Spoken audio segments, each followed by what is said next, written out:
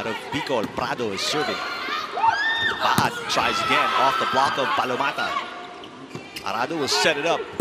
Mayan Mendrez, former Lady Red Warrior. Here comes the back row attack of Laure, popped up by Arado. Makulangan sets it up. Mendrez will try again. Rejected. Arado with coverage. The back set. Morente. That's dug up by Laure. First long rally. Baad. And it continues. Makulangan will set it up. They go to the middle. Palomata with a push. Yes. Like, if you can see that, like, both wingers nitong teams na to, talaga, parang they're just trying to test their blockers so far. AB Psychology. Congratulations. Congratulations. Baliton. Makulangan sets it up. Palomata with a beautiful push. Do you get nervous in the next game and looking to outperform yourself? Well, sometimes you just have to think na you want to play better during your, if you compare your previous game, no? But sometimes napipressure ka na din if you always think about that. So I think what's important is for you to relax coming into this game. Palomata with her third point. Mini 2-point run for the crossovers. Morente will set it up for Prado. Baat keeps it alive. Chance ball for the high-speed hitters. Prado again, off the block. Arado with coverage. Prado will try one more time. Great digging so far by the crossovers. Arado. And Palomata puts it away. So far, lahat ng sinaset ni Rhea kay Dell Palamota na-convert na into a point. Very unusual for the number 3 spiker of the tournament. Chance ball. Palomata. One-handed dig for Laure. One-handed set for Vicar. Morente with a tip. Baliton keeping it alive. Shaya. Block.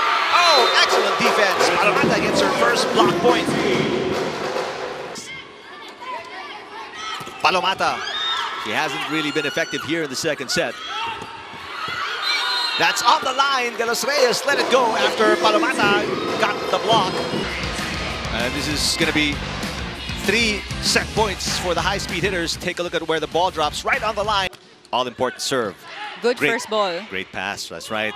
And that's the point high-speed hitters were looking for. Nice serve again, but a better receive from Arado. Palomata with the dunk. Chery Tiggo squad. Kanina, it was Gaston, and now it was Laure. I am with the best player of the game, Dell Palamota, with 12 points, 9 attacks, and 2 blocks. Hi, Dell. Kamusta? Congratulations. Well, yung tanong ko lang, nakita naman natin na simula pa lang, pinakita nyo na kung gaano kayo ka-aggressive na, kumbaga nanggigil talaga kayo na at inyo yan. Kayo yung mananalo. Anong klaseng game plan or mindset ba yung naisip nyo bago kayo pumasok sa game na to? I mean, una-una po sa lahat, syempre po, malakas din yung kalaban namin. Kailangan namin maging aggressive pagdating sa lahat, sa attack, sa blocking, sa receive. Yun po yung mindset namin na mag-enjoy in every game, set the game.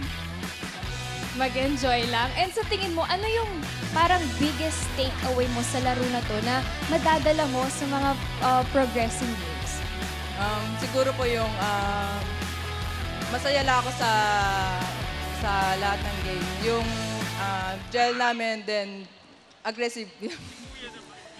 Congratulations! Meron ka bang mga gustong batiin, like family, mga kaibigan mo?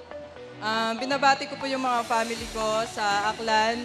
Sa papa ko po, kay Dan Juanico. Sa ate ko po, kay Desa Palomata. Then, kay Edna Palomata po, all the way from US po sa mother ko po. Ingat ka po palagi. PLDT fans, maraming salamat po sa walang sawang pagsuporta.